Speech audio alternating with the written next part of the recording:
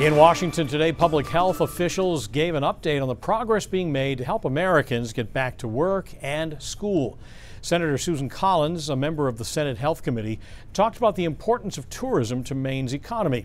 Collins said hotels are suffering because there isn't enough access to testing, and that's causing a significant downturn in tourism.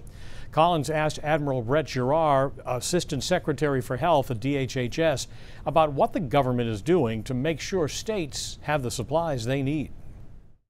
Given the impact on reopening schools and on jobs in the tourism and other industries, how is the federal government working with states to better match demand for testing with supply? That we do prioritize persons without symptoms who are prioritized by health departments or clinicians for any reason, including public health monitoring, surveillance, or screening of other asymptomatic individuals according to state and local plans. So that is a priority, that if it is important for the state, those asymptomatic individuals can be screened.